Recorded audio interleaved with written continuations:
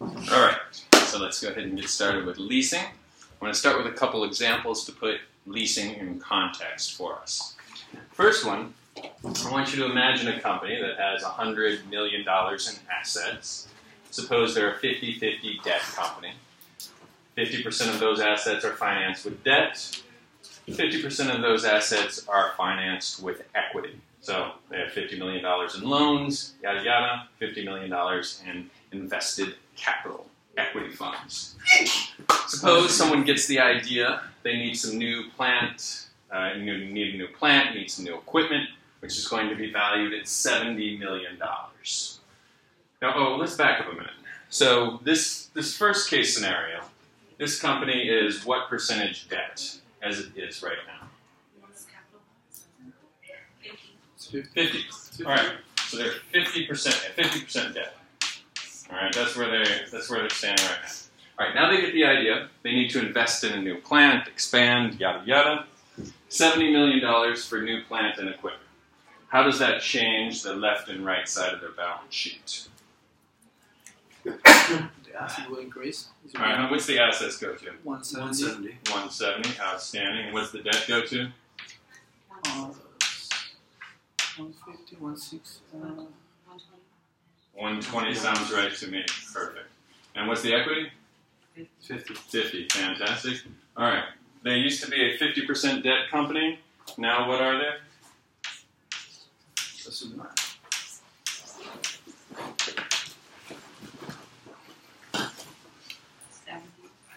70 sounds right to me. Okay. So they borrowed money, $70 million, for a bunch of new stuff, and they became a 70% debt company. Now, that's not necessarily bad, but there are some concerning things about increasing the size of their debt, right? So maybe someone comes to the company, maybe someone who has a Mercy MBA, and says, hey, I've got a great idea. Why don't we lease this equipment instead? Why don't we take out a lease? We'll give a lease. I know someone will give us for 30 years. No cancellation on this lease. They won't provide maintenance. We take over the maintenance ourselves. What happens to their balance sheet if they go with the leasing option? What are their assets at? Well, We won't own that, right? We won't own it? Yeah, we don't own it. So We're just leasing. it's still gonna be 100, right? Yeah, assets stay at 100. Okay, and what is debt? Yeah, debt stays at 50. Equity stays at 50. Okay, so what are we now? We used to be a 50% debt company. What are we now? 50. We're still a 50% debt company. Okay, 50% debt. So you can see why this might be a more attractive option, right? Because we don't want the market looking at us saying, hey, you're 70% debt, you're leveraged, I'm not going to loan you any more money. If I do invest in you, I'm going to require a higher return because you're taking on more risk, etc., etc. Take a look at the characteristics of this lease. Lease for 30 years. No cancellation policy on this lease. You can't cancel it. Maintenance is not included. So the person who is leasing this plant and equipment, they're not going to maintain it. Anything goes wrong, it's up to us. Let me add one thing, just the icing on the cake. Let's suppose at the end of 30 years, there's a $1 purchase option. Purchase option. So at the end of 30 years, we can buy the equipment for $1. So this situation, it's kind of like we own it, right? It's kind of like we own this equipment, and we were just calling it a lease to avoid this situation. Okay. All right, so the IRS knows this. You know, the SEC knows this. So there are certain rules. If you do something that's a lease, that's just a loan in disguise, you must capitalize that lease. You must put it on your balance sheet. You must say, if we were to have bought it, it would have made our balance sheet look like this. So we must make our balance sheet look like this, even though we can still call it a lease in name only. If a lease is really a loan, we're going to call it a capital lease. and we're required to capitalize that, which means put it on our balance sheet. If a lease is not really a loan, if it's just something where we're leasing for a temporary short period of time, we don't have to put it on our balance sheet. We call it an operating lease, but we do have to disclose that in the footnotes. So this is a clear example of a capital lease, which we must put on our balance sheet. All right, what do I want to say about that? Companies must cash flowize leases that are actually loans. Now what we could do, though, is we could put leases that are not quite this extreme. We could say, all right, what's it going to take to make the IRS happy? What's it going to take to make the SEC happy? Maybe we'll make it a 5-year lease. Maybe we'll get rid of this $1 purchase option. Maybe there's some cancellation fee. And we'll go over the specifics of this rule, but we could go all the way up to the limits of this rule without having to put it on our balance sheet. And that's the game that companies will play. We'll see how far can we push this and still not put it on our balance sheet. All right, so that's example 1. Now let's look at another example. We'll call this a sale and leaseback example. Suppose, all right, I always get confused when I think about this, so I need to use a couple students as examples. So suppose Ryan has an airplane company, and he wants a bunch of airplanes for operations. But he doesn't really have the money for the airplanes. He wants to do it, he wants to lease these airplanes. He wants to find someone, say Mallory, to buy these airplanes and lease them back to him. So Ryan is the airplane guy. Mallory is the person who can get the loan and finance these airplanes. So Ryan is going to arrange to purchase the airplanes, sell them to Mallory, and Mallory is going to lease them back to Ryan to use. Is everyone with me so far? Okay, so let's look at Ryan's payments, Ryan's income, yada yada. So he's going to do this over 5 years, suppose. In year 1, he gets the assets. He gets $100 million in planes. Suppose he's paying interest of 10%. So he's going to pay $10 million in interest in each of these years. Suppose he's going to pay back the principal, $20 million per year over 5 years. And I realize that if he was paying the principal back that consistently every year, the interest might go down, but let's just suppose this is the way he and Mallory worked out the deal. So he's paying the principal back $20 million per year. Depreciation, what's going on here? What's happening with this depreciation? Straight line depreciation. Okay. And you know what? I realized I got ahead of myself on this example. Forget Mallory's in the picture for 1 second. This is just if Ryan buys the planes. Okay, so sorry about that. Just if Ryan buys the planes. He's going to get to depreciate those planes. And what does that mean? Can someone explain why that's a good thing for him and how that helps Ryan if he's just buying these planes? Depreciate. What's depreciation? Like to decrease. Decrease the value. Yeah. Decrease the value? Okay, and why is it a good thing for the company that gets to say there's a decrease in value? Because they can write it off. Write off? Yeah, they can write it off. Write it up. So it's like a $20 million expense. Yeah. $20 million less that you have to pay taxes on. All right, so let's calculate the tax savings of this transaction. Again, sorry for this confusion. This is just Ryan buying these planes. He gets a tax saving on the interest payment. He also gets a tax saving on the depreciation. Suppose his tax bracket is 40%. What is his tax saving in each of these 5 years?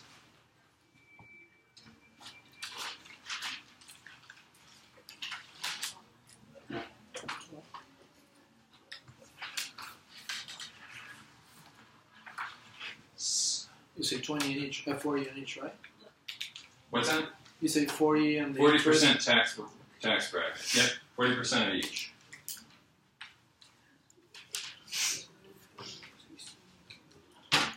So the $10 million in interest is deductible. The $20 million in depreciation is deductible, so that gives us 30 total. Times the 40%. 12, outstanding. All right, so 12. 12. 12. 12. All right, fine. Now, so this is the base case. Ryan buys these planes. This is what the financing looks like from his point of view. Now, suppose that Ryan, his company is not profitable yet. He doesn't have a profit to deduct this interest or deduct the depreciation. So he cannot use the depreciation. At least he can't use it right now. He may be able to use it in future years when he turns a profit, but right now it doesn't help him.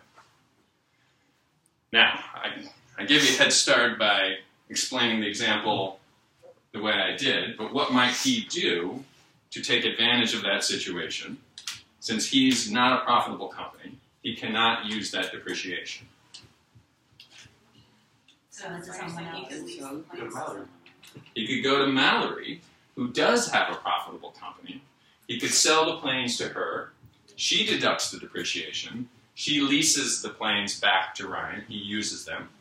He pays her a lease payment, and they both get a good deal because she gets a little savings on depreciation, so he pays a little bit less for the planes. So suppose he doesn't get to use that depreciation. Suppose also, maybe because he's not a profitable company, he can't even get a loan. Right? He can't go to the bank. The bank will say, no, you're not a profitable company. I'm not going to give you a loan. That's another reason he might involve Mallory in this situation. All right, so how did I want to look at this example? So, Mallory benefits from the depreciation. She gets the interest deduction. Mallory pays interest and principal. Mallory splits the tax savings with Bill. So let's figure out how much she would charge him. So Mallory, to service this loan, is going to need 10% in interest, $10 million, plus $20 principal, or $20 million principal. So she's going to have to pay $30. But she's still going to get this tax savings of $12. So what's she going to pay in reality? 18. Yeah, that's right. Now suppose she gives half of that back to Ryan and says, I'm going to keep 6 of that myself, and I'm going to charge you, say, 24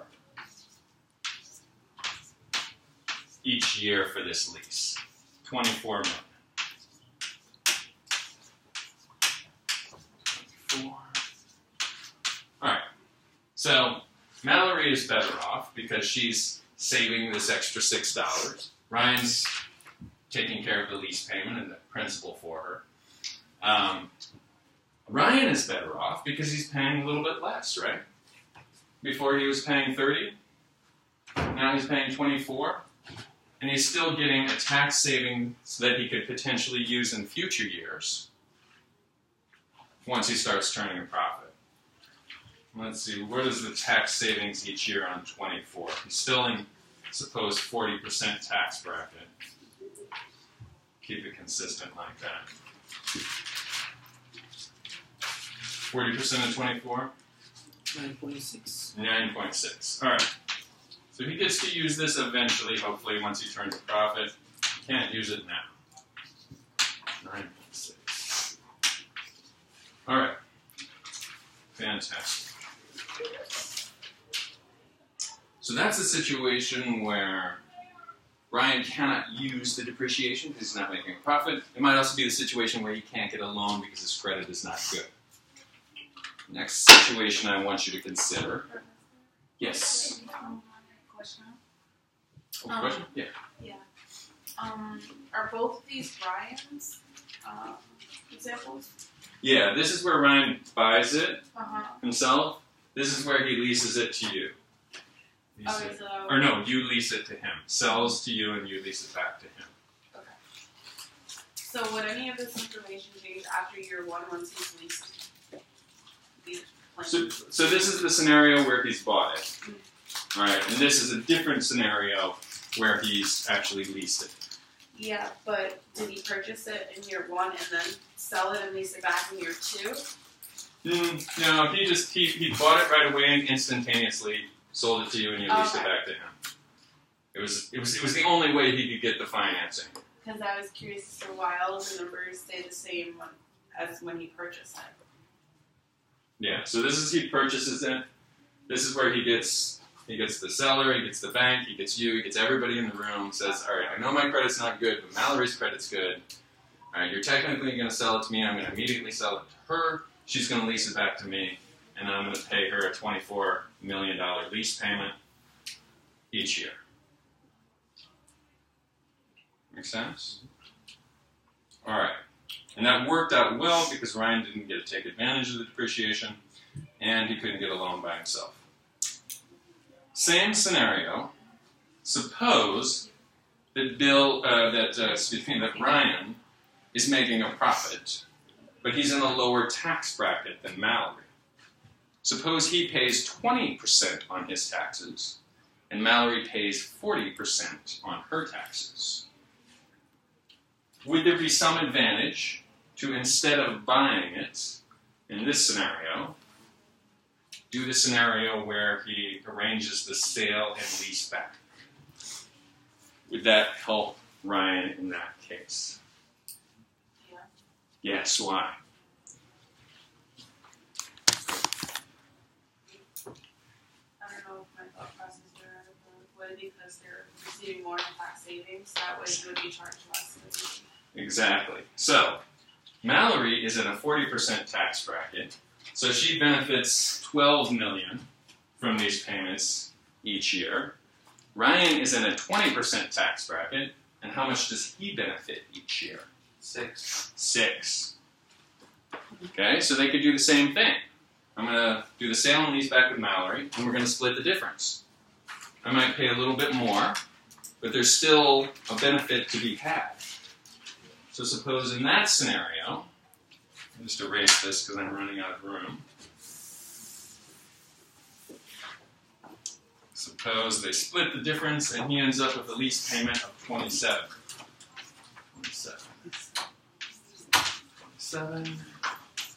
27, and then what's the, Bill still gets a tax savings at 20%, and what is it instead? 5.4. 5.4, excellent. 5.4, 5.4, 5.4. Okay, so we saw two ways where the lease benefited. One, Ryan wasn't making any money, couldn't use the depreciation of the tax savings, so he did the sale and lease back.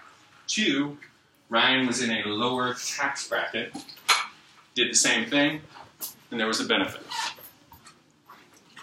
Okay. So, what do I want to do now? I want to say, suppose instead of those two scenarios, suppose Ryan is expecting a loss in year 1 and 2, but he's expecting to turn the business around for a profit in year 3, 4, and 5. And suppose he says to Mallory, okay, I tell you what, can you charge me all the lease payments in year 1 and 2, and then charge me basically nothing in year 3, 4, and 5? Because I'm going to make a loss in year 1 and 2 anyway. So it's going to look bad. Let's just make it look really bad.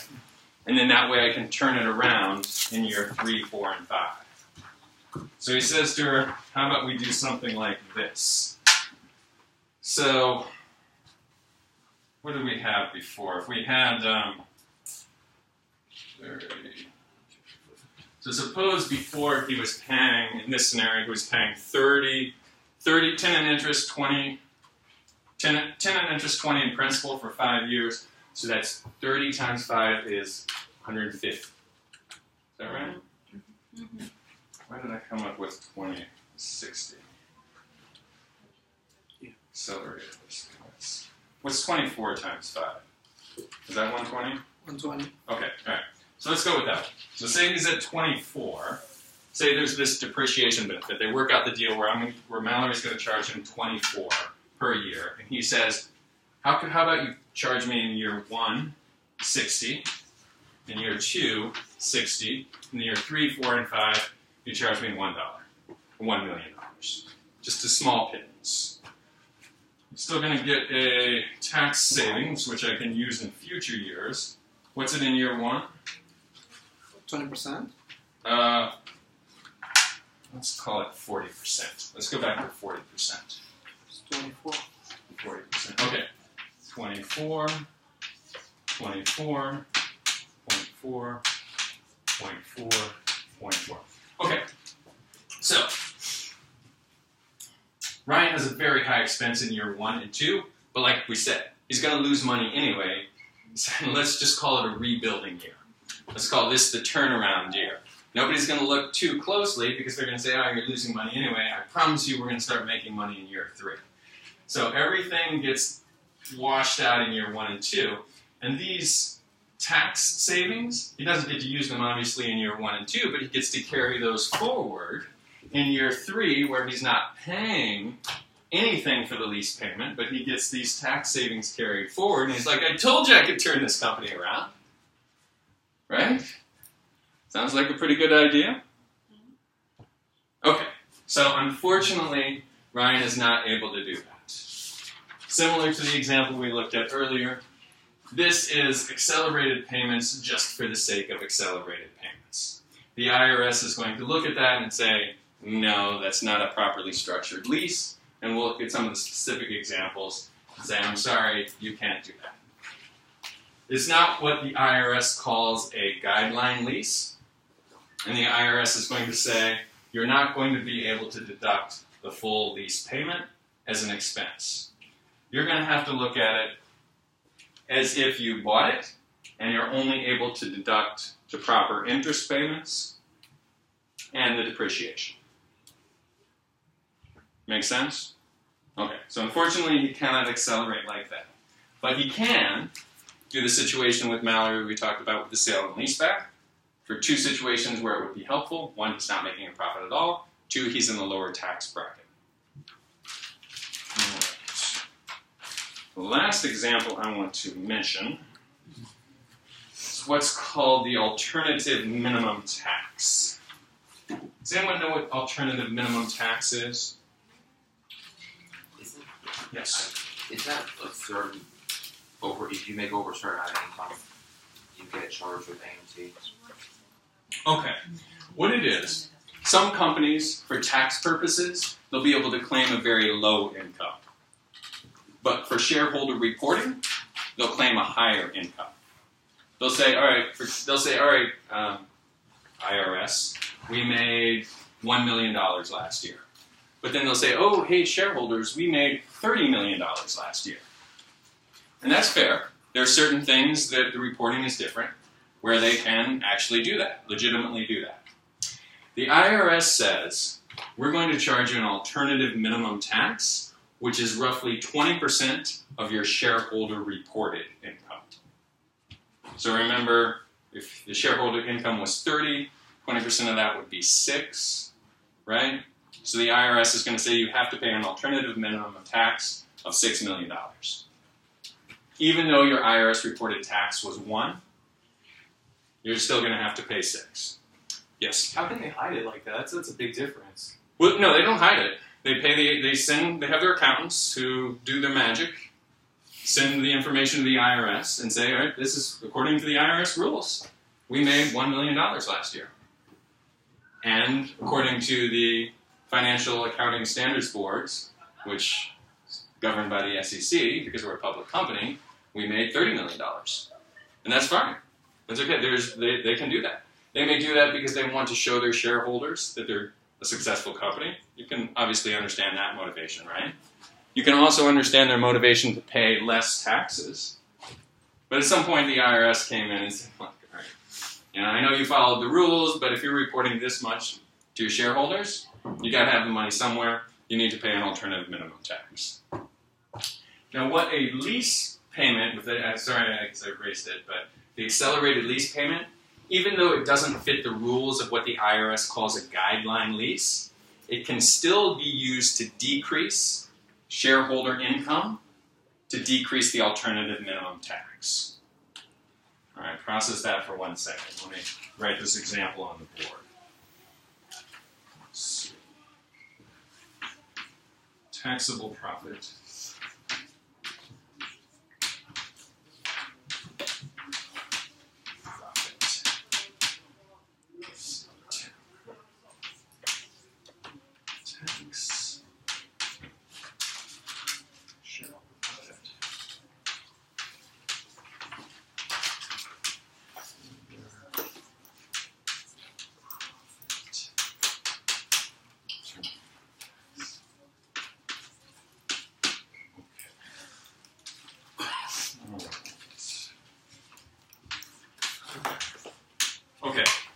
So suppose we have a taxable profit of $10 million, and we have a shareholder reported profit of $45 million.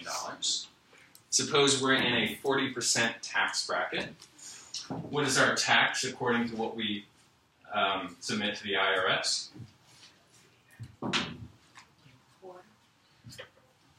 4? Yes. 4 is our tax. All right, the alternative minimum tax, remember, is what? I said roughly 20% of something. 20% of shareholder profit. So what does that put us at? 9? Okay. So how much tax do we pay? 13. Oh, yeah, that's 13. No, I think actually we just pay 9. Unless there's an accountant in the room that wants to correct me on that. I think you pay total. You pay total? Yeah. My mother pays A&T. And at the firm I work at, they pay regular tax and they pay alternative minimum tax. Yeah, 13. That sucks. 13, yeah. I didn't know that. I just thought 9 was bad, but apparently Alexander says we pay 13. That's even worse. Okay.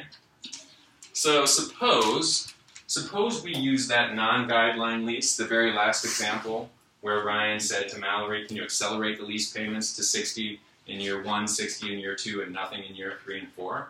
The IRS says you can't call that a lease and you can't fully deduct that for taxable profit, but you can deduct that for shareholder profit. Rules are a little more lax there. So suppose we use that non-guideline lease. Doesn't help us with taxable profit, but does help us with shareholder profit. Taxable profit is still 10. The tax is supposedly 4. Shareholder profit, we get to deduct that $30 million. Was it $30 million? How much was it? Was it 60? Let's just say it comes out to 30. All right. And we get our shareholder profit, because suppose there's some other stuff going on. We get our shareholder profit down to 15. What's our alternative minimum tax? 3. How do you get the alternative minimum tax? 20% of 15. 3? Is that right? Yeah. Okay. Now how much tax do we pay? 7. Really? So I thought we just paid 4. Is that right? We pay 7? We put that together, Alexander? I believe you have to pay A&T and your regular tax. Okay. All right. Fine. Because your tax is calculated in A&T and So 7. The A&T is also like for a consumer, like for a regular person. If you get a certain amount of money, you have to pay A&T. tax and You just A&T pay tax. the lump sum. All right. No, like on your like federal tax returns, there's an A&T line. Yeah. Okay. They I know, calculate your that's- regular tax. Okay. Okay. And it's not like we'll subtract off what you No. already paid. No. Okay. All right. Well, I guess this still works. Instead of paying 13, we pay 7. All right. Obviously, I'm not going to test you on alternative minimum tax because I don't even know myself. But the alternative minimum tax is decreased as a result of this. Or the total tax you pay is decreased as a result. Does that make sense to everyone? Yeah. All right. Great. So keeping those examples in mind is going to be very helpful because we really just went through the nuts and bolts of everything we need to think about in terms of this content. We should be able to go through the lecture slides fairly quickly. All right, lease financing. We'll talk about types of leases. I already told you we got a capital lease versus an operating lease. We'll talk a little bit more about that. The effects on the financial statements, which we did a quick example here. We talked a little bit about tax treatment, where I showed you some of the highlights. The one thing we'll do that we have not done yet is the lessee and the lessor's analysis. And for the lessee, we'll calculate the net advantage of leasing. And we'll do some math with that. Make sure you can calculate, is there an advantage to leasing versus owning? So, 2 parties to a lease transaction. The lessee, who uses the asset, makes the lease or rental payments. So, in the example we used, Ryan was the lessee because he was using the asset and paying Mallory the rental payments or the lease payments. The lessor is the one who owns the asset and receives the payments. Mallory, in that case, was the lessor. Note that a lease decision is a financing decision for the lessee and an investment decision for the lessor. What does that mean? So the lessee is the person that's actually getting the property, and the lessor is actually one that's buying it. So they're actually collecting interest on the lease payment that if the customer is leasing a 36-month, like when we lease a car for 36 months, we charge the lessee a money factor, which is the interest rate. So we're making, a certain amount of dollars per month on that monthly payment, which is interest, which we collect as profit. Yes, okay, so Mallory is making a profit, and she's evaluating this as an investment. She says, should I invest in this and make a profit for Ryan? Or should I invest in a hedge fund? Or should I invest in securities? Or should I invest somewhere else? That's what Mallory's thinking. Ryan is just thinking, how can I finance this? How can I pay for it? Is it better to get the money from grandma? Is it better to take out this loan, that loan, or do the sale and lease back? So that's what that means. Right, primary lease types, operating lease and financial lease, also called a capital lease. The operating lease is the shorter term, typical lease, whatever you might have thought of as a typical lease before you came into class today. Financial lease or capital lease, long-term and normally non-cancelable. So a long-term lease and non-cancelable.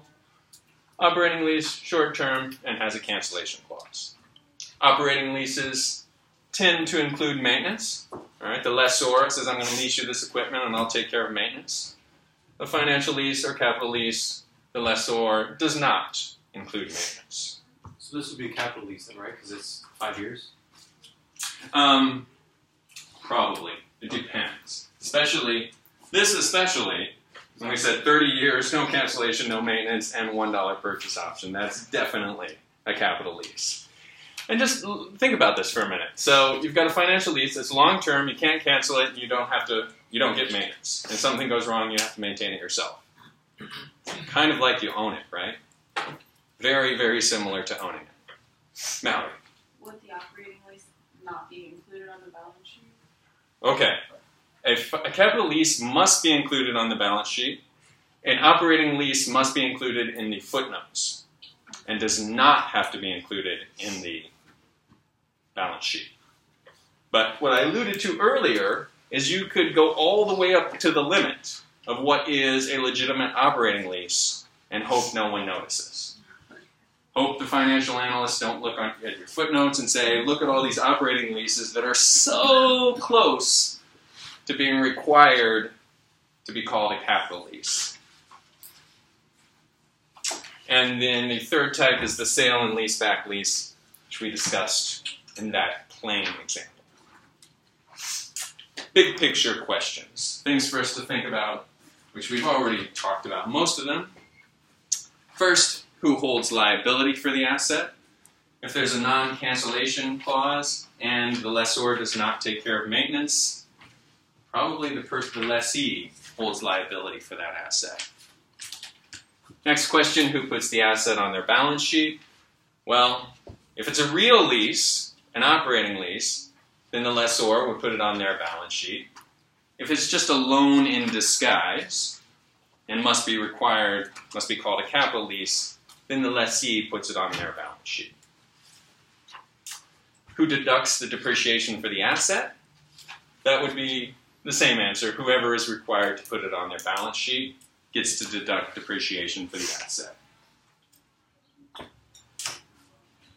What does a company disclose about what is not on its balance sheet? This is the question Mallory just asked me. You might have a bunch of operating leases, and they're not capital leases. You don't have to put them on your balance sheet, but you must disclose them in the footnotes. Lastly, is the lease payment a tax-deductible expense?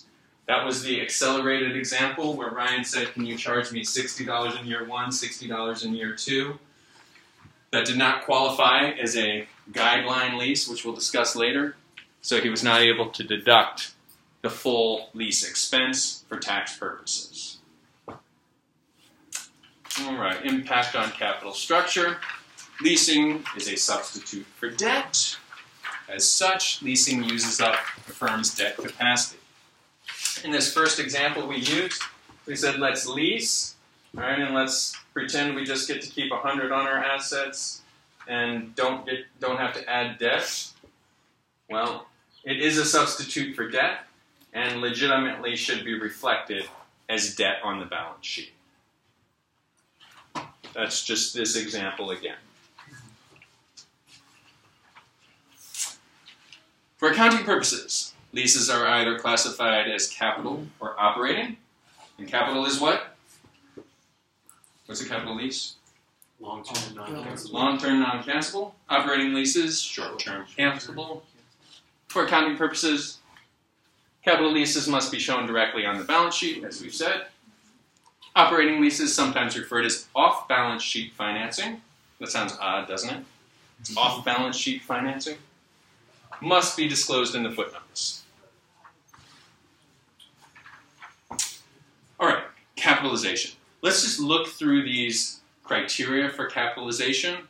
You don't need to memorize them, but it'll be a good thought process the next 2 or 3 minutes just thinking through why these rules are in place. So if one or more of these conditions exist, then a lease must be capitalized on the lessee's balance sheet. So if I'm going to lease something to Bill, he must put it on his balance sheet if one of these conditions exist. 1, ownership is effectively transferred. If in reality Bill now owns the asset because it's a 30-year non-cancelable, maintenance is not included, he must capitalize it. The lessee can purchase the property at less than its true market value when the lease expires. So we make a deal that after I lease this to Bill for 5 years, he can buy it at $1. If that deal is in place, he must capitalize it on his balance sheet. The lease runs for a period of equal to or greater than 75% of the asset's life. So if this asset, this claim, is only going to be useful for 10 years, and I lease it to Bill for 8 years, it must be capitalized on its balance sheet. The present value of lease payments is equal to or greater than 90% of the asset's value. So the lease payments that Bill is going to pay me over the course of the term of this lease, the present value is 90% or more of the value of the whole asset. Does that make sense, Irina? Okay.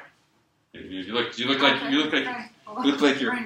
I said something wrong. I don't want to say anything wrong. Then that must be capitalized on Bill's balance sheet. And when I say capitalized on the balance sheet, I think I have a slide where we can circle this and talk about this in a moment. But how you do that is you put the present value of the lease payments on the balance sheet. So in this case where we're making a lease that must be capitalized, we look at all the lease payments, we take the present value of those lease payments, we add that to assets, and we add that to debt. I'll remind you when we get to that point in the slide, but it's the present value of the future lease payments. That's what must be put on your balance sheet. All right, accounting. Okay, remind you when we get there. We're here now. The present value of all future lease payments must be reflected on the lessee's balance sheet if one of the previous 4 conditions exists. Again, you don't need to memorize those 4 conditions. It's just, is it a loan in reality? And a disguise, is the lease just a disguise? If that's the case, then it must be capitalized in this manner. The lessee amortizes the asset for a capital lease. So once I have to put it on my balance sheet, I do get to benefit from the depreciation. Does that make sense to everyone? I get to depreciate it. I get this depreciation effect. Because the IRS, the SEC says you effectively own it, you get to claim this depreciation as a tax deduction. That's fair. How are leases treated for tax purposes? All right, now this gets a tiny bit confusing because we've just gone over some rules for capitalization. That's what the Financial Accounting Standards Board and the SEC say. They say you must capitalize a lease on your balance sheet if it fits that criteria. It's a little bit different in terms of the IRS and what the IRS says in terms of what you can make in terms of a tax deduction for lease expense. They're very, very similar. You're not going to have to memorize the differences, but I just want you to understand that they're a little bit different. So, leases are classified by the IRS as either guideline tax-oriented lease, which is, see I put in parentheses, that's a real lease, or non-guideline, non-tax-oriented loan in reality. For a guideline lease, the entire lease payment is deductible to the lessee. We used the example where Ryan was leasing from Mallory. We used a couple of good examples in the beginning. We said, hey, Ryan can't use the depreciation benefit because he's not making a profit, or Ryan is in a lower tax bracket. So he leases, he pays her, I think, $24 or $27. That's a guideline lease, that's fine. You can deduct the full lease payment according to the IRS. Then we used the example where Ryan said, I want to accelerate those to 60 in year 1, 60 in year 2, pretty much nothing in year 3, 4, 5. That's a non-guideline lease because it's not going to fit the criteria that we're going to go over in a minute, even though it might sound obvious to you that something is fishy going on there anyway. We're going to see the specific criteria that shows you can't do that. That's a non-guideline lease, and he cannot deduct that. All right, is everyone with me there? So I just threw a bunch of things at you. I threw capitalization, not capitalizing, and then I fear there's this curveball. The IRS says guideline, non-guideline. Is everyone clear on the difference? Let's just sit with that for a minute. Let me get a drink of water while maybe someone can explain that back to me. So the only thing that makes it non-guideline is because it's accelerated. That's basically all it is. Well, we'll look at the actual criteria, but it's accelerated in a way that doesn't make sense. That you're obviously just doing it for some shady reason. And there's not a line in the IRS code that says if you do it for a shady reason. It's much more complicated than that. Okay. So we'll look at it. So, all right. So let's summarize two things. One, capitalized versus not capitalized, and then two, guideline versus not guideline. I need two volunteers, one to explain the first, one to explain the second. All right, so the chances are it's not going to be you, because there's a class of 13 people.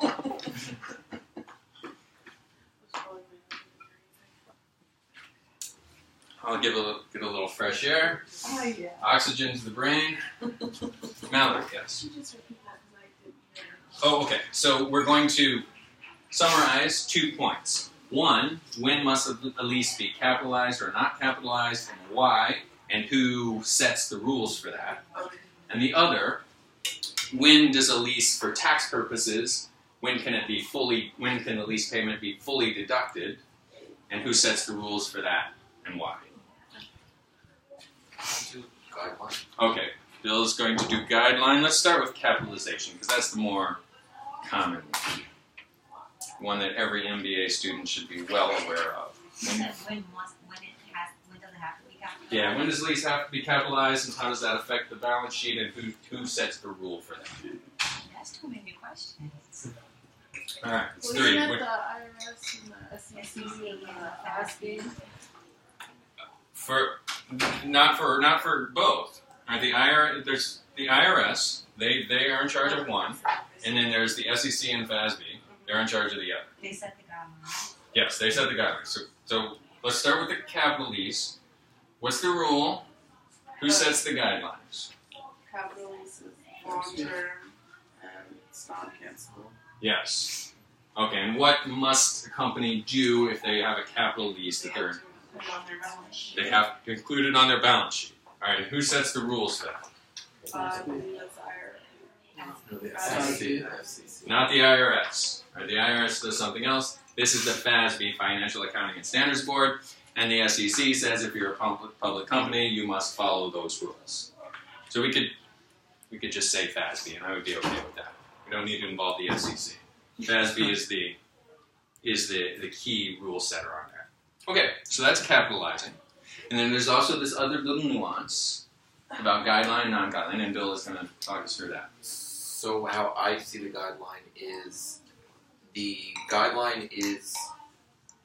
car lease. Let's say a customer comes in, leases a vehicle for 36 months. So the payments are going to be consistent for the next 36 months. So that will be a guideline lease that is tax deductible. Okay, so a guideline lease, the lease payments are fully tax deductible. And all I've really told you so far is that it's a real lease, it's not a loan in disguise. So they're only they're only paying for the time that they're using that particular piece of equipment. So if it's a guideline lease, the lessee gets to fully deduct the lease payments. And who sets the rules for that? IRS. The IRS. Okay? Are we good? We're good. Let's move forward. So then I have a question. So on Yeah. non-guideline, would that be like how you put Rimus, which is like a 30-year lease with a $1 buyout? Like, would that be a non? A non-guideline would be the example where I said Ryan goes to Mallory and says, I want to pay 60 in year 1, 60 in Oh, year I 2, guess that, but I just nothing in thought year that, 3. It's just obvious. So it's not structured. You know, if you're looking at a lease contract, let's say you know. We'll get to it. We'll get to the specific examples in a minute. But all I've told you so far is it's not a real lease. It's just a loan in disguise, or it's some other shenanigans going on. The IRS says can't do that. You can't fully deduct the lease payment Because the payments are erratic and they're not consistent, I guess. because there's going to be little rules that I'm going to tell you about later. But for now, I've said it's not a real lease. It's just a loan in disguise. Okay, so let's move on to that. Non-guideline lease, only the imputed interest payments is tax deductible, but the depreciation goes to the lessee. So this is, you cannot deduct the full lease payment. You can only deduct what it would have been if you had owned it. Tax-oriented lease meets the following standards. All right, so we're going to go through these standards. These are slightly different than the capitalized standards, and we don't need to memorize them. We just need to think about them for a couple minutes. Think about what they mean.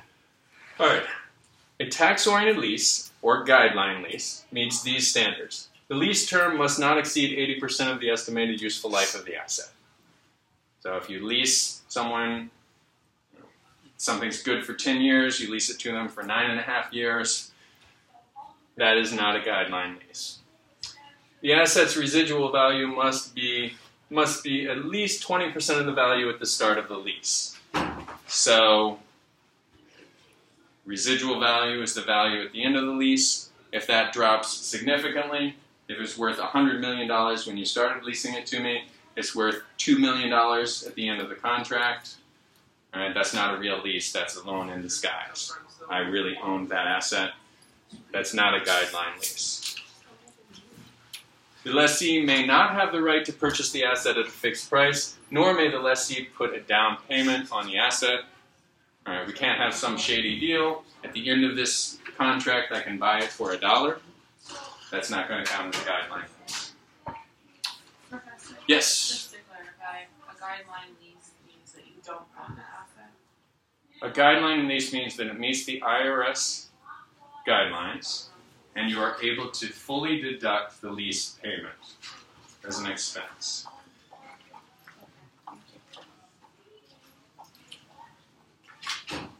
The asset must not be limited use property.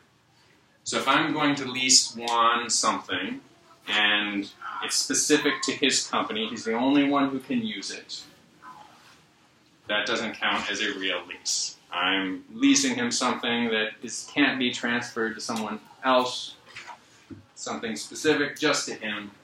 We've entered into this shady, perhaps not necessarily shady deal, we just can't call it a guideline lease.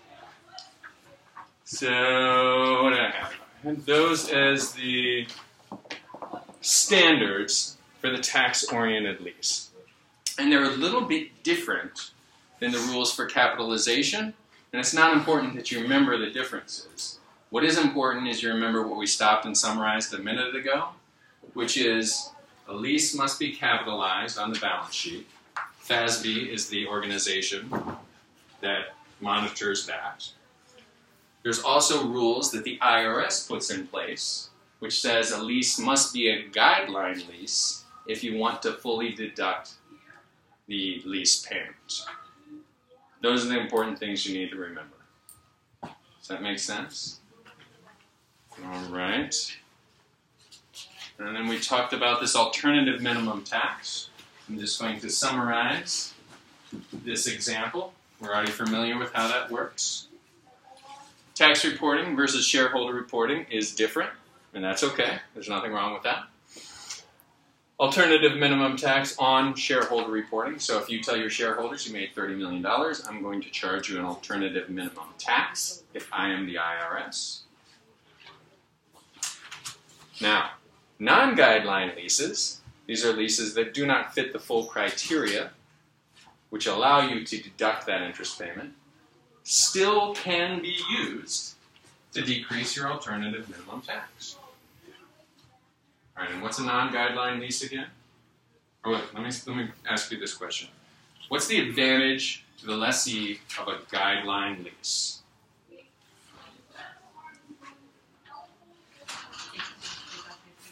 They can fully deduct the lease payment if it's a guideline lease, according to the IRS. Now, even if it's not a guideline lease, you can still use it to decrease your alternative minimum tax. That's the example we went through at the beginning. It's just what you have in your notes to clarify that. All right. Now, let's think through, because we have a good understanding of leases, lessee, lessor, advantages, disadvantages. Let's think through and summarize the benefits to the lessee and the benefits to the lessor. Go through these one at a time. The lessee, the person who is leasing it. So if I'm going to lease something to Xiomara, I'm going to lease her building. She is the lessee, I am the lessor. She gets to deduct the lease payments if what condition is met?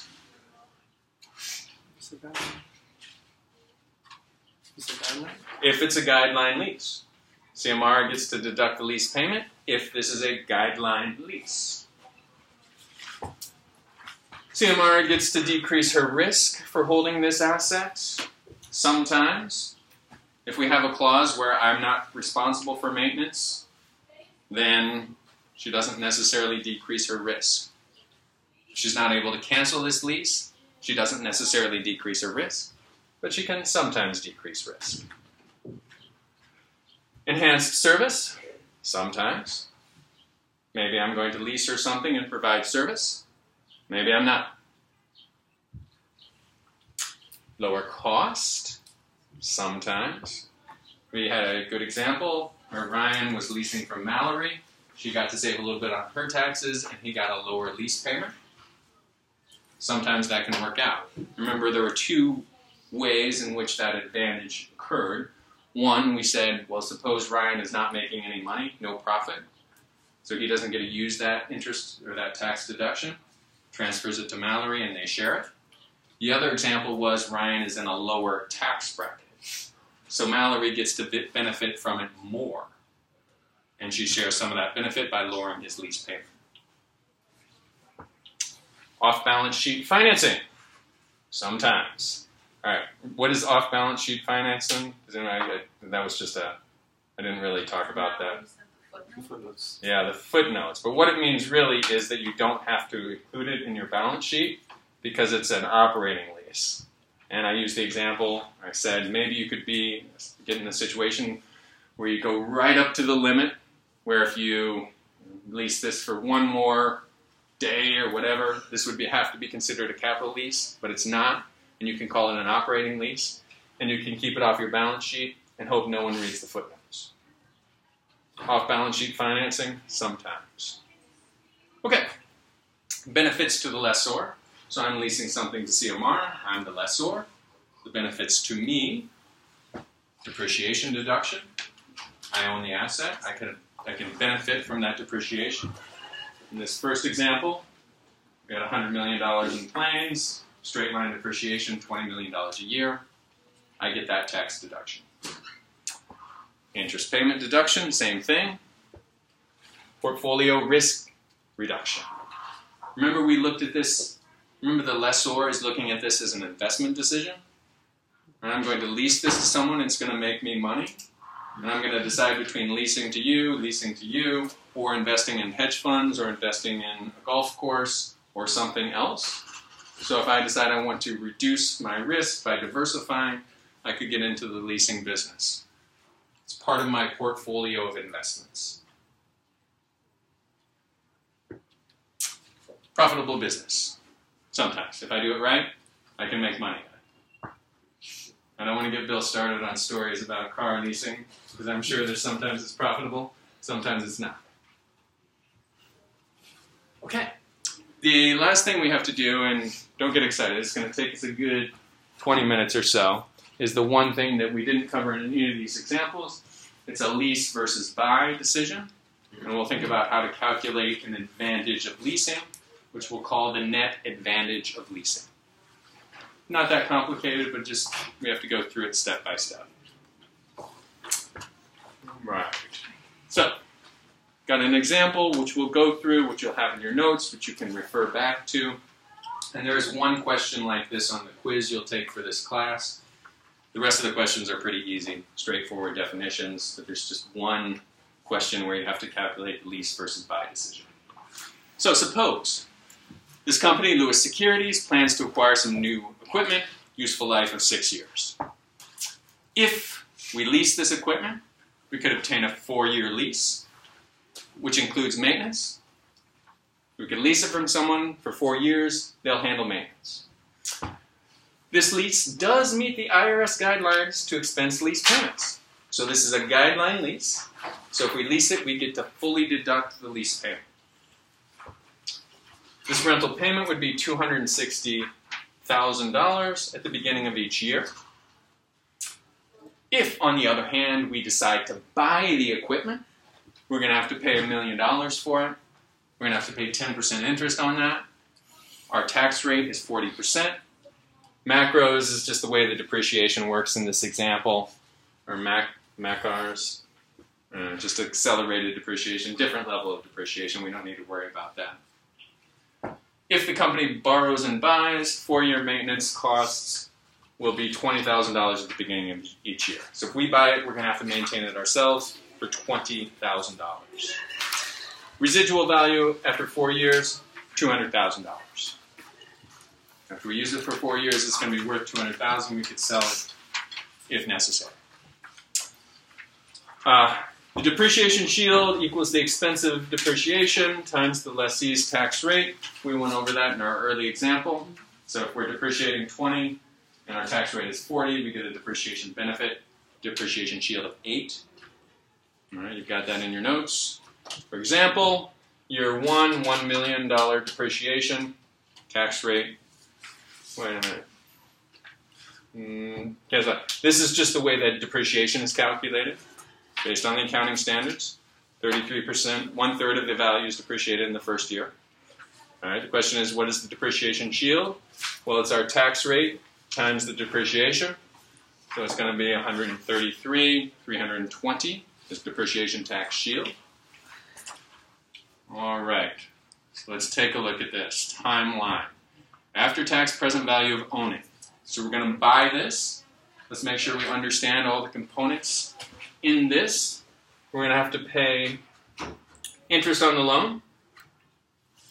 The interest rate was 10%, so we were paying $100, but this is giving us our after-tax loan payment because we're getting a tax deduction on that interest, 40%. So our after-tax loan payment is $60. In year 1, 2, 3, year 4. In year 4, we need to pay back the entire principal of this loan. It's just the way this example works. Depreciation, based on this macro schedule. First year, 332, 445, 147, 75. You won't need to worry about knowing how to calculate that. It will either be given or somehow it will be simply laid out for you. But what you will need to realize is the depreciation shield is the tax rate times the depreciation. So if we take depreciation times 40% in each case, we come up with this bottom line figure.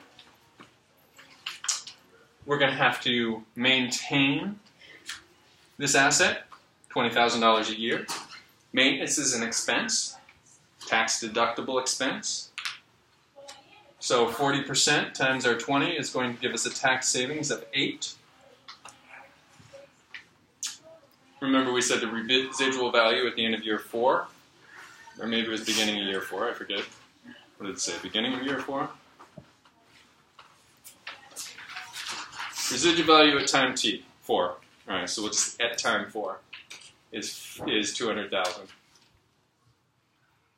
And once we sell this asset for 200,000 at time t, we're going to have to pay 40% taxes on it. And NSCF got cut off. okay, so everyone has the bottom. So let's add these together. This will be great. All right, you can't see it on the screen, so you can just mentally challenge yourself, and you've got the answers in your slide. So what's our net cash flow for at the end of year 1? Negative 12. Yeah. Outstanding. All right. And then why don't you just add this up either mentally or via calculator, just to make sure. 61.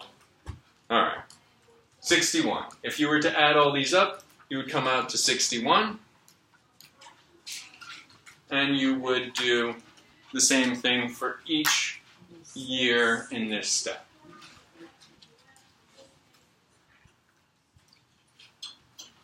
Wait a minute. You said how much? Which one? Year 1. How much would he? 61. Year 1, yeah, 61. Yeah, but how do you get 61? Because I tried adding it all up and it came to a big number. Oh, okay. All right. You know what? It's not all that. It's not all added up. Okay. So thank you. I skipped over that step. So this negative 60, that's money going out, right? This 332, that's not money coming in. Okay, that's not. That's just depreciation. This depreciation shield, that is money coming in. Okay. All right, this negative 20, that is money going out because we have to pay maintenance. This $8, that's money we save on taxes, so that is money coming in. So do So not. it all comes 60. So forget the depreciation and you get also what you need. Yep. Okay. Okay. So 133 plus 8 gives you 141. I'm with that. Subtract 80. 133 plus what? 8? 8 for cash. They Okay. 141. Sure. Okay, then you need to subtract off 60, subtract off 20, right? Okay. 160. Yeah. 170.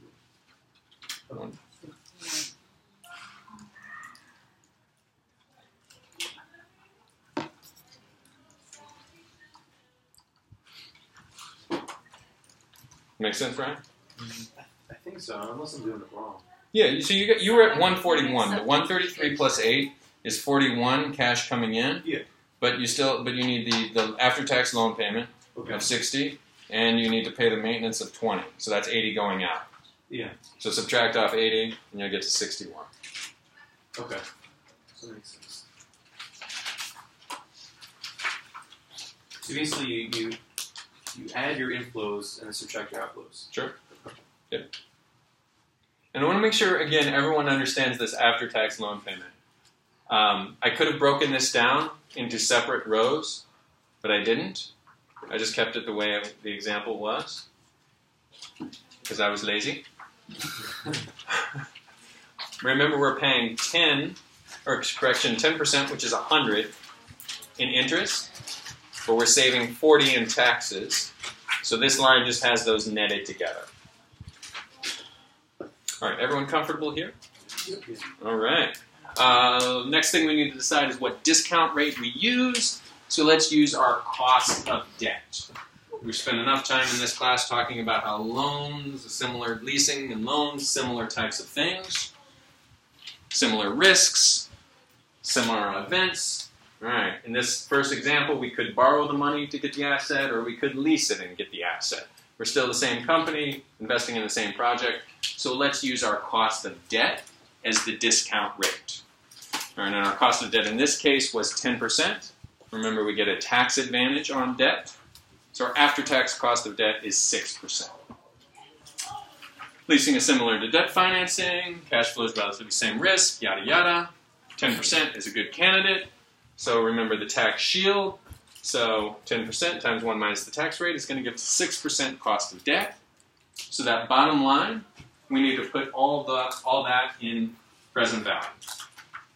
We need to put the net cash flows for years 0, 1, 2, 3, 4. Go back to class 1. Remember how we calculate the present value of all that? You can use the formula. You can also put it in Excel. And I would advise you to do one of these examples in Excel. So when you get to that one annoying problem on the quiz, you can just paste everything in. Is there a formula in Excel that you can do like equal sign? Like, I think you can. You can probably do like equals net present value. Yeah, you can do that. Yeah. All right, so these are the cash flows. We need to put these at present value, discount rate of 6%. Present value of owning is negative $591,793. All right, so it's going to cost us something. This is a cost, so we can't expect it to be positive. What's going to be positive is the revenue that this new equipment generates. All right, so that's the present value of owning. We're going to do the same calculation with leasing, and we're going to see which one comes out to be better for us. Okay, so we've got a similar example. Suppose instead of buying this, you want to lease it. Lease payments we know are going to be $260 in over 4 years. This is a guideline lease. A guideline lease means we get to do what, Mary? Fully deduct the lease payments. All right, so if we're in a tax rate of 40%, hopefully if you take 40 times 260, it'll come out to 104. Knock on something. Yes. Yeah. All right. These are our only cash flows. Someone else is providing maintenance. Net cash flows come out to negative 156 in year 0, 1, 2, and 3. We discount those back to present value with a 6% cost of debt. And we get negative $572,990. So the present value of leasing is negative $572. Recall that the present value of owning is negative $591. Which one do we like better? It depends. Of course, the leasing is less expensive, but after 4 years, the difference is just $20,000. If after 4 years you get to keep the equipment and make more revenue. Oh, okay, well, we did factor that into our analysis. We said it's going to be worth $200,000 residual value, and we're gonna sell that.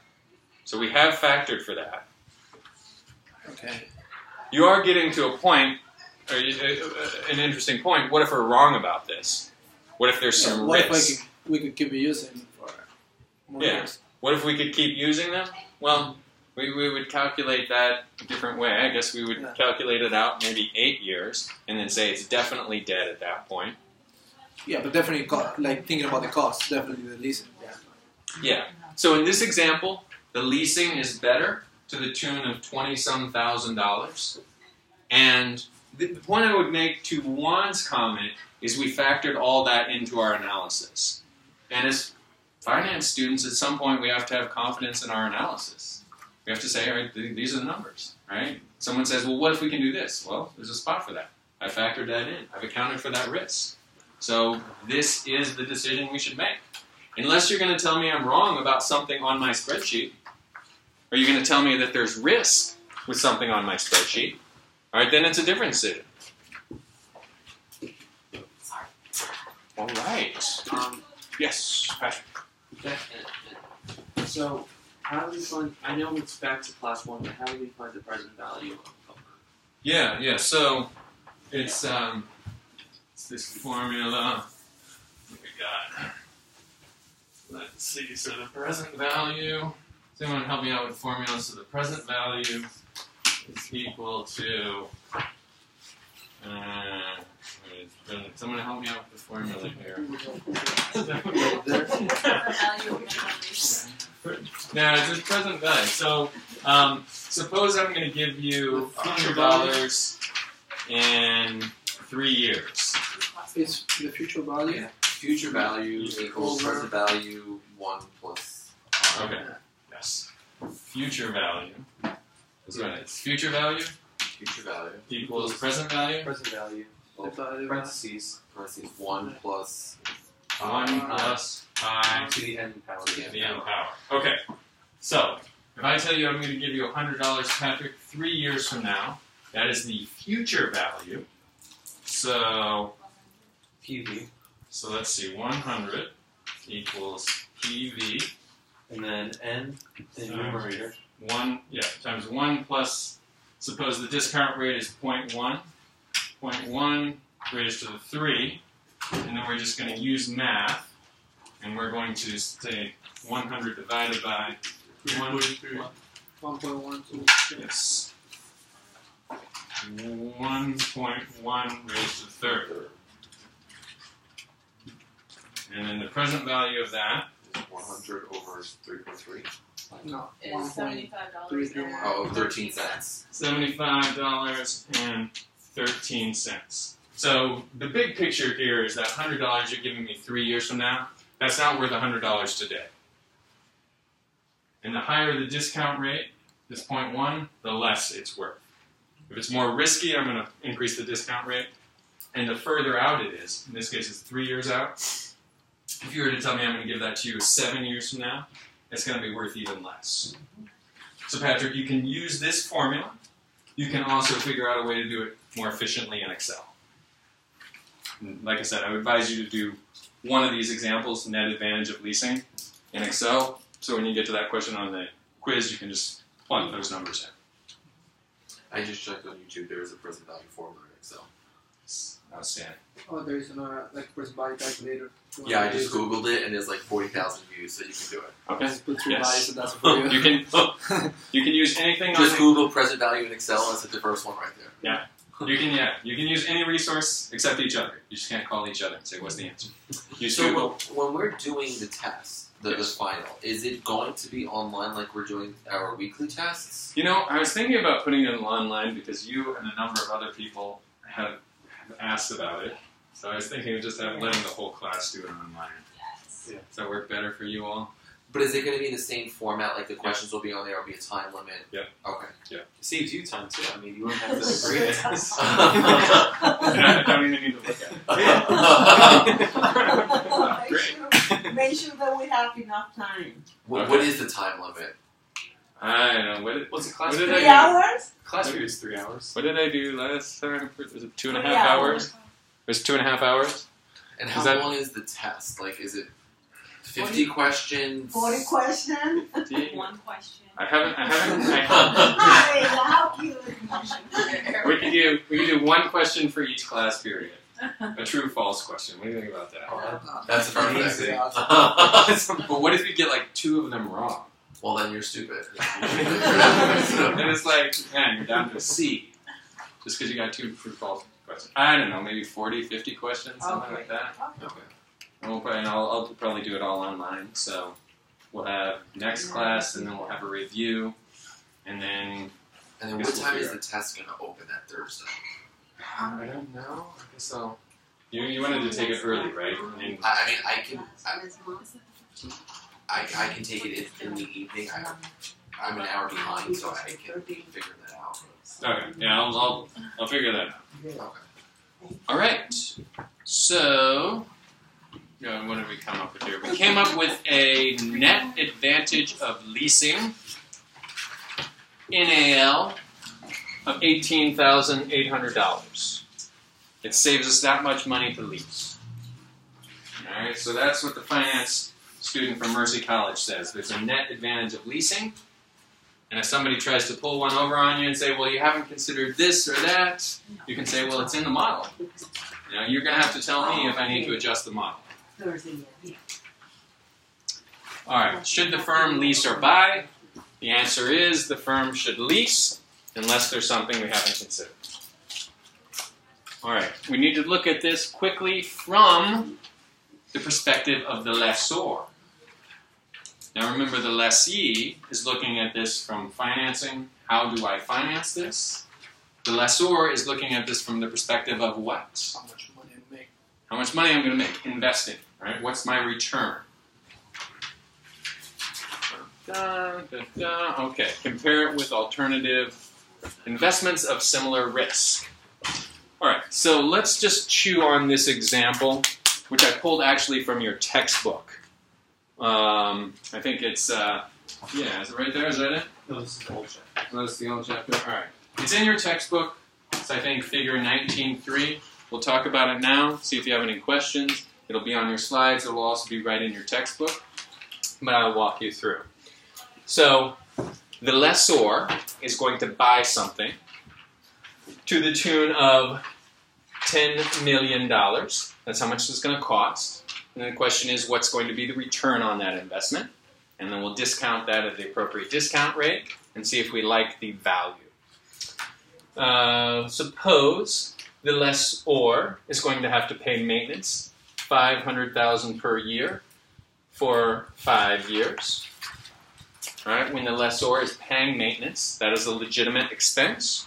There's going to be a tax savings to the tune of 40%, $200 tax savings in each of these years. The lessor is going to own the asset, so she or he is going to depreciate that asset and benefit from it. The depreciation in each case are these numbers. The first year it's 2 million, 3.2 million, etc., etc. We don't just add that number. We only consider the depreciation shield, which is 40% of that number, assuming we're in a 40% tax bracket. The lessor is getting a lease payment. Right? The lessor is going to lease it to someone. You're going to receive a lease payment, $2.6 million. You are going to have to pay taxes on that lease payment. It's income. There is going to be a residual value, which you have calculated at $2 million. Once you sell that asset for its residual value of $2 million, you're going to need to pay 40% on that, or $570. You're going to add all these together to calculate the net cash flows. So let's do year 1 and 2 together. So year 1, you need $10 million for the cost of this asset. You're going to have to pay $500,000 for maintenance. You're going to get a benefit because of that expense, $200,000. You're going to get the lease payment. That's money coming in, $2.6 million. And you're going to have to pay taxes on that, $1,040,000. In this case, you will add all of those numbers together, and you will get negative 8.74.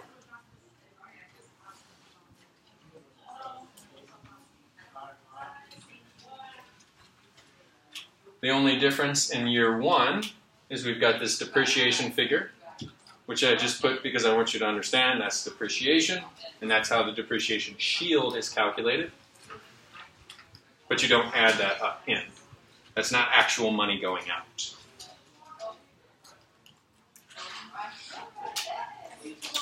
Okay, so we've got net cash flows, and we're going to evaluate that one of 2 ways. I'm sure we talked about this. You can calculate the net present value. Did we talk about IRR? We did not talk about IRR. Okay. IRR is another way of calculating. So let me show you the net present value calculation, and we can all understand that. And then I'll just briefly mention IRR. So, the net cash flows, when discounted at 5.4%, is $81,091. So it has a net present value. So just based on the net present value, should we invest in this project? I.e., should we buy the equipment and lease it out to someone? It has a positive net present value of $81,000. Should we do it? Yeah. Yes, we should do it. What if the net present value was just $2? Should we do it in that case? Alex?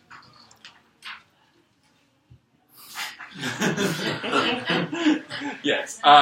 Did we talk about the fact that as long as net present value is positive, do it? Theoretically. Because we've calculated the appropriate discount rate, and as long as there's money left over after we've discounted that based on the appropriate risk and time value, if there's any positive value left, then we have met and exceeded our required return. So if the item is $1, If the net present value is $1, that means it's making us 5.4% and then some. because there's positive value in the item. If it's 0, then that means it's just making us 5.4%. I thought it had to be more than your initial investment. No. No. If net present value is positive, we like it. Right, Arena? Wait, We spent much more time on this in corporate finance. Yes. Net present value is positive, we like it. In theory. Negative, we do not like it. So, if you were to go to your manager and say, let's invest in this, it has a positive net present value of $81,000, and your manager says, well, that's not quite enough. And you say, well, sorry, but as long as it's positive, then we should invest in this project. If you're telling me that our discount rate is too low, well, then let's increase it to account for some more risk. But if this is our true discount rate, then we should think about this as a good investment. Internal rate of return is just a different way of looking at net present value. It says if we were to discount these cash flows, what discount rate would we need to use to get them to 0? To 0 NPV. How much would we need to discount these cash flows so that the NPV would be 0? And in this particular case, the IRR is 5.8%, which is higher than our discount rate. So remember, the higher the discount rate, the more risk, the less value. So as long as the internal rate of return is higher than our required rate of return, then this is potentially a good project. So we discounted it at 5.4, and I gave that example when I was answering Bill's question. We earned our return, our 5.4 required return, and then some.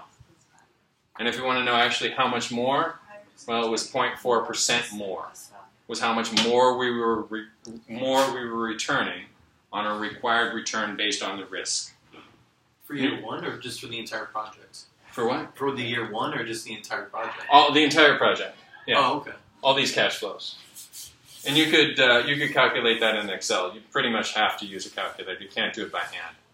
IRR. And of course, you're not going to be tested on IRR, but something you should know as finance students. Mallory. You said the IRR should be higher than what? Than the discount rate.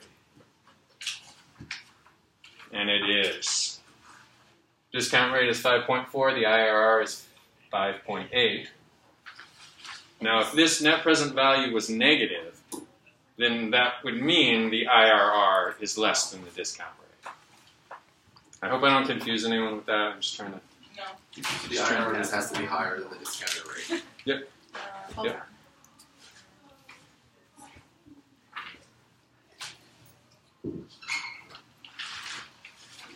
Is there a time that the IRR is going to be lower than the discounted IRR rate? should be higher than the If it could be, and that means that we don't like that project. Okay. You know, we were not earning our required return. You know, our required return is 5.4. The return on this project is 5.1. So we're losing money on the project, and it's something we shouldn't. Yes, we are. Now, could you be into the project like before? Like, let's say you invested and you thought your IRR was going to be 5.8, but then it changes in the project to 5.2. Like, could that be possible? Delinquent people, somebody stops paying, they have to take them to Yeah, court if kind of thing. Yeah. Or perhaps like Yeah. if the equipment is total, or there's Yeah. I guess something happens, or you need another piece of equipment. All that could happen, right? And to the point Juan brought up earlier, what if your manager says, all these things could happen? what would you tell him or her at the start of this project? How do you account for that level of risk? Leave a cushion somewhere. You leave a cushion by doing what? Increase discount rate. Yeah. You increase the discount rate. Even though Okay. you don't technically need it, for right now, but that would be your cushion along the term of the project. You say, all right, look at these tenants. They have bad credit. Or look at this business they're in. It's very volatile. A 5.4 discount rate is too low. We need a 6.3 discount rate. That's what we do every. Okay. I'm not. I get it now. And remember, when I was refreshing this with Patrick, I said let's discount this $100 in the future at 10%. We do that now because the customer has better credit. We give them a higher interest rate, knowing that potentially that car could come back, and Yes. we need that extra money to make up. Yes. Okay. So I the get it. customer has a higher discount rate, so as they're sitting in your office, they are worth less because you discount the probability of their cash flow successfully coming in Okay, I get it. more. Understand it. Got it. It's good. All right. Okay, I hope you enjoyed that material. Look forward to seeing you next week. As always, I'll be here. Do you have questions? I'll be here to answer questions about the quiz or anything else. I just wanted you to repeat how you calculate IRR. Okay, IRR. We have the cash flows, Mallory, and we find the discount rate that makes the net present value 0. So you could do that one of two ways in Excel just to play around. You could say, all right, I want to find the net present value at a discount rate of 5%, 5.4. It gives 18,000. Let me increase the discount rate. And just keep increasing it until the NPV goes to 0. Okay. The other way you could do it is just use the IRR formula in Excel. I'll use the word. That means